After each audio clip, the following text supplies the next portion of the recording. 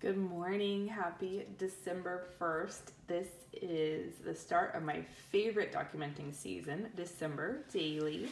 This is the project that got me started in scrapbooking and really the project that I look forward to coming back to year after year. So I started this in 2013 and that was kind of the start of my documenting journey, documenting our family. My kids were really little. And for a lot of reasons, this brought joy to me, and it was a rough season of life. I had my brother passed away in 2012. My dad had a stroke shortly after that, and it was just a hard beginning of 2013. And this project really helped me celebrate the good that was in 2013 and brings me back to the joy of family and Jesus's birth and why we celebrate Christmas every year. So I'm going to share with you some of my favorite pages in all the different albums, and we'll flip through them together. I'll let you know. So I've tried every format. You'll see that in here. Maybe not every format, but lots of formats. Some I loved, some I didn't. So we'll get started.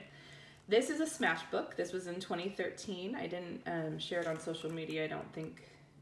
And it was just fun, which I want to get back to. I just did it for fun. I did it for us. I did it to document our days. I wanted to document our traditions, so we started this little sock advent calendar, which the kids still love. They were little socks from the Dollar Tree, and I put little candies in them. And this year, I remember they woke up earlier and earlier every morning to check those socks for the little, there's usually like a Hershey Kiss or something in there. At the time, my youngest, who's 8 now, was a baby and had a little fun with the tree. Shortly after this picture, he climbed under there and started, like a cat, pawing at the lights and the ornaments. And this, I just saved like the tags because I love people's handwriting. I love saving that and just seeing the little cards and tags that people put on there. I saved some artwork from my older son. He was in preschool at the time, and just smashed on pictures, and this was a great starting project. So that was 2013. And then 2014 was my first year using a ring album, and this thing is stuffed. Can you see that? Those rings are exploding. So this is I think this is a 6x8. Yeah, pretty close. So this is a snap ring album. And I think this is Simple Stories and some Ali Edwards. This was from April Orr. She had documented her reason why, like that, and I loved that. So I borrowed that idea. And this went in order of the days, so you could see the 4th and the 5th, and again, some artwork and fun stuff. And this one was fun because I did a little bit, I don't know what app I did this in, but it was just, I did a little bit of digital, so I guess you would call this hybrid. I didn't know that at the time. I just did sort of smash some stuff down on one page and then did pictures on the other. I think every year in December we go to the dentist, so there's always a dentist picture in there. And this was a fun one to document. The binder got really full towards the end, and so I was kind of smushing stuff in there. But again, I love the handwritten notes and just kind of documenting different things that we did throughout Christmas. So see, there's those tags again. I love those. So that was, and I usually include our Christmas cards somewhere in there. So we have a document of that. So that was 2014. In 2015, I got a little adventurous and tried a traveler's notebook. So this doesn't have a lot of pictures in it because I did a digital version as well and then never printed it. So I have those pictures somewhere that hopefully eventually I'll print. But I did put a few little things in there. There was one that my son was really into drawing. And so we did, if you've ever heard of Art for Kids Hub on YouTube, they do these great directed draws. And so I was drawing with him and on paper, and so I thought, well, I'll just draw it in here for fun. So this I could not have done on my own, but the way they describe stuff is makes it fantastic. I'm going to try to use these again this year. These are kind of the flip-ups, and I'll show you more of those. So this one got really full, and this is more There's another drawing in there. This was more documenting stories and having some drawings. And then the pictures were in the digital version. There's a few little pictures in here, but not much. So this was fun.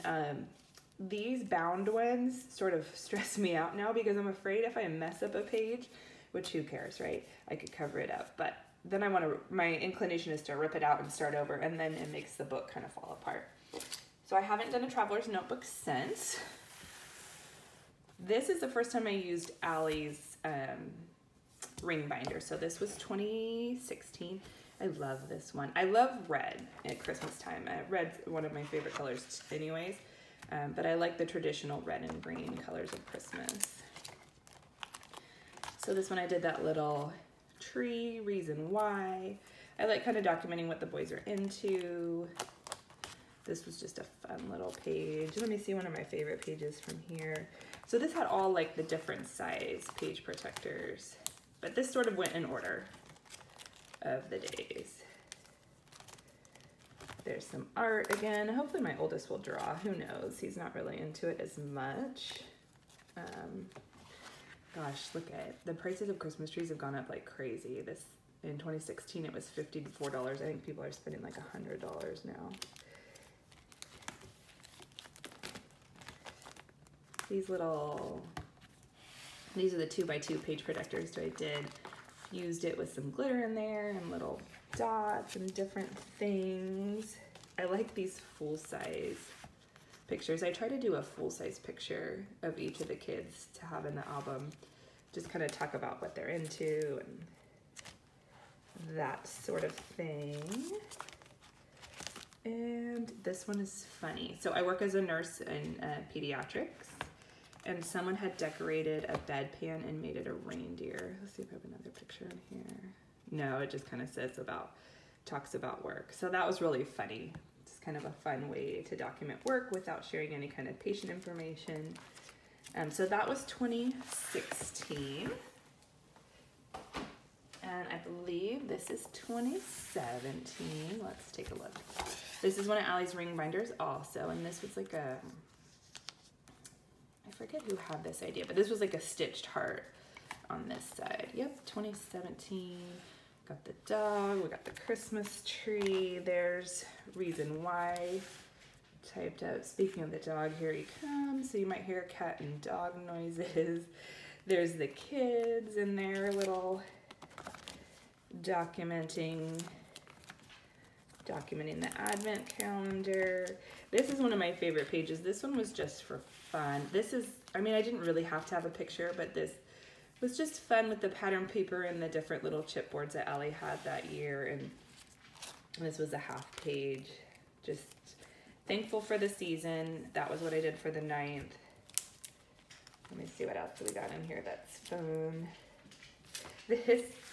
So we do a cookie party every year, and I've given up on making cookies by hand, but this year I did. And so I took stuff from like the flour and the sugar and all that stuff and put it on here, and it was kind of fun documenting that. Different little labels. And then this, for their advent calendar, they have the Lego advent calendar, and I took pictures of each one and put it in this page protector, the 2x2. So that's an idea to do for those page protectors if you're so inclined. This was Lego and this was Playmobil. So that was 2013.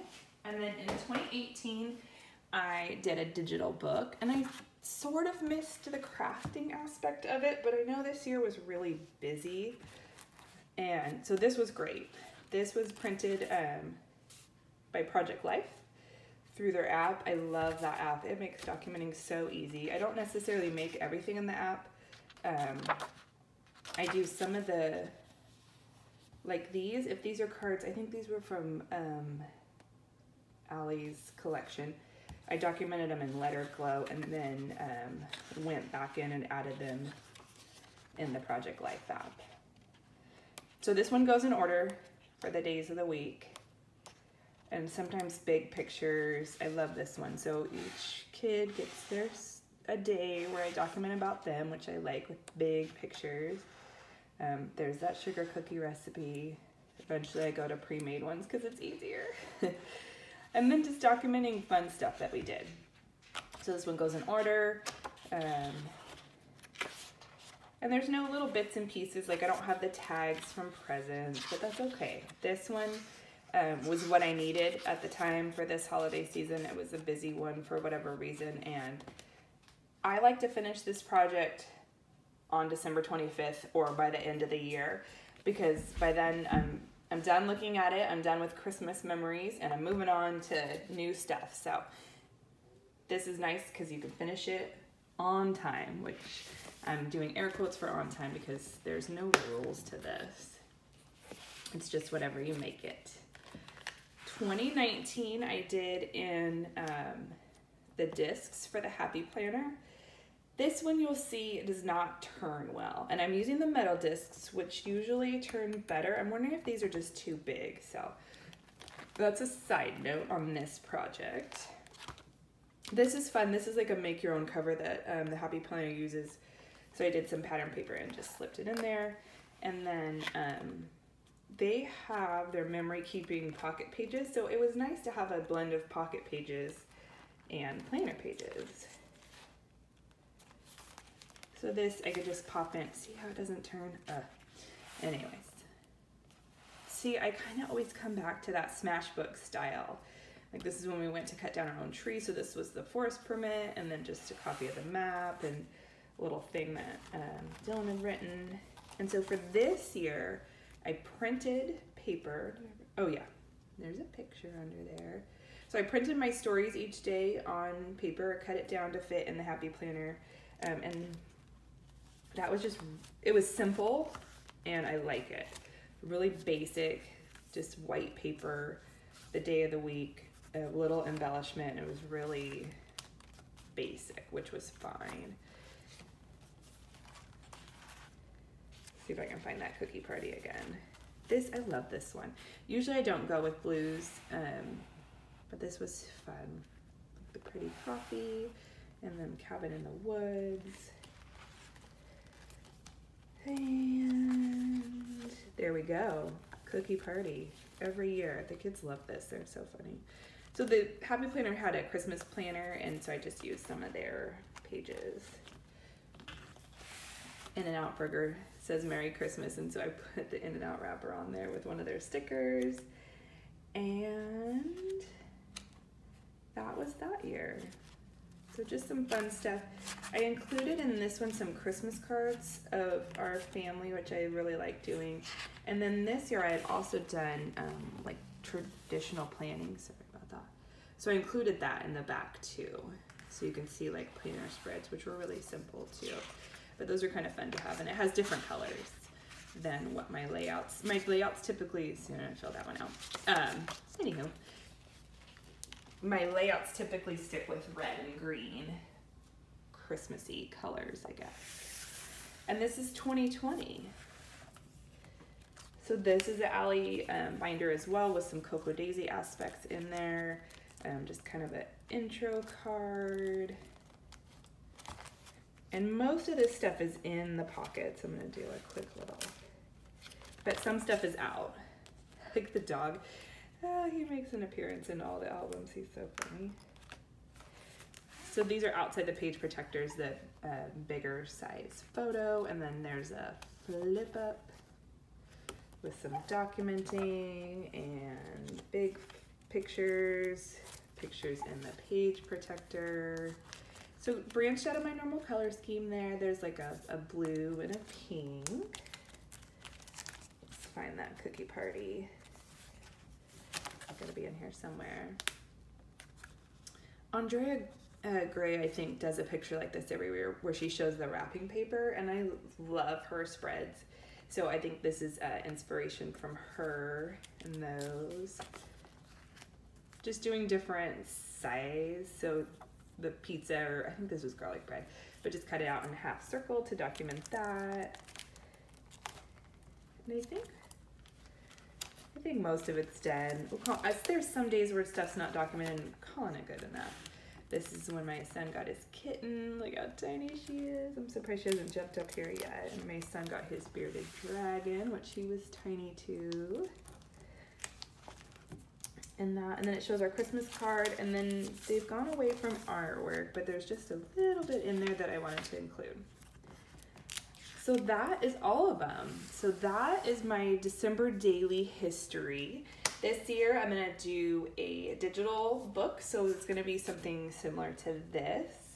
I think I have a ring album that I can use if I wanna do pages outside of the digital.